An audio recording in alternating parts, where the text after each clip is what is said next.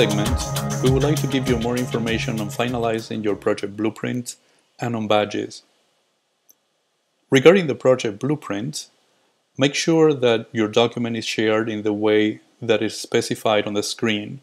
So make sure that when you share the document, the setting anyone with the link and view is selected, and then to obtain the link, simply click on the green icon.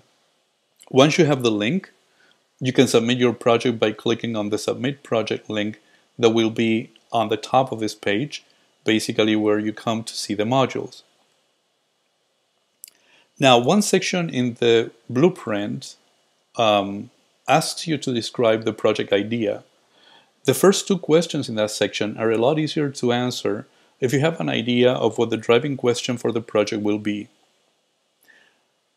One thing that you can do to frame this question, the driving question, is to use a tool that has been created by the Buck Institute for Education that's called TwoBrick.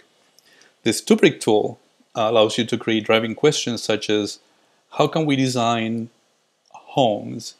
Now, how can we design homes is a little bit too vague, maybe too broad. So you can qualify nouns like that with, for example, energy efficient. That's the one that I chose in this case. And you can also narrow down the question by using a place or a city or some specific geographical location associated with the target culture. Now, if you think of a project where an exchange would take place, some sort of telecollaborative exchange, where these concepts would be somehow dealt with and defined, the interaction can be really rich. For example, think about questions that come up, such as what spaces do we consider essential or non-essential in a home, in our culture? Or how big should those spaces be and why? Or how are concepts such as privacy associated with those spaces? What furniture is essential in those spaces and why? So questions like this, even though they may look very innocent on the surface, can prompt very interesting discussions and can be the basis for wonderful projects that can result in amazing products and also amazing exchanges if this is set up as a telecollaboration. Now, in terms of the project idea in the blueprint, the next three questions, what will the end product be, who is the audience, and how will the product be presented, are going to be a little bit more difficult to define because ideally you would like to actually negotiate these questions with the students. So we don't expect you to give us the final answers to these questions, but just think about possibilities.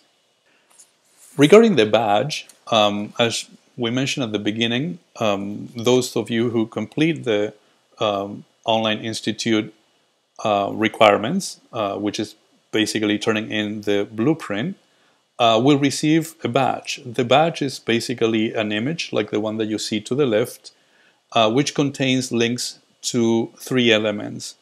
One of those links is a connection to the description page. And that description page is very much the same page you used when you learned about this institute and the one that describes what this institute is about. The criteria page is a page that specifies what you did to obtain the badge. And then the evidence page is basically a link that you will provide to us, which takes people to your blueprint. So your blueprint is basically the evidence that you provide to whoever requests to see the badge that you have complied with the requirements of this institute. The criteria are specified on a page that we made available soon after the institute started. If you go back to the description page, you will be able to see this page with the criteria. One thing to note here is that point 5 states that you participated in a collegial discussion on topics related to language learning project planning, design, and implementation.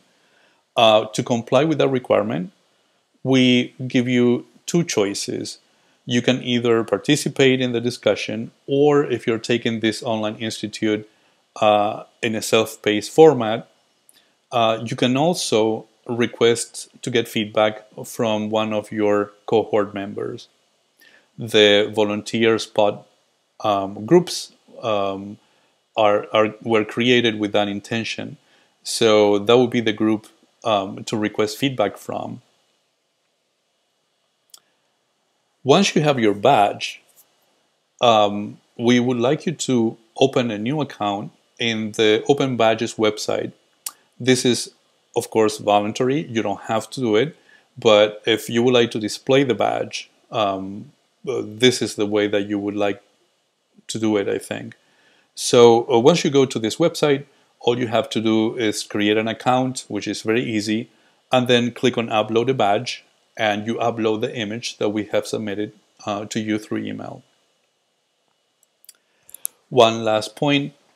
When we started the Institute, I believe we mentioned that this Institute was thought of as a way to define PBLL, not only as a way to learn about it, but also as a way to bring in people from the profession to help us define what project-based language learning is.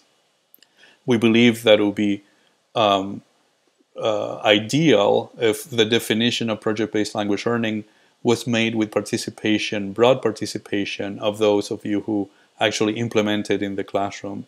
So I would like to just remind you that this document is available for you to make comments, and it's called From PBL to PBLL, and it basically lists the essential requirements in the core document that defines PBL, and then on the column to the right, the interpretation of what those requirements would mean in the foreign language classroom.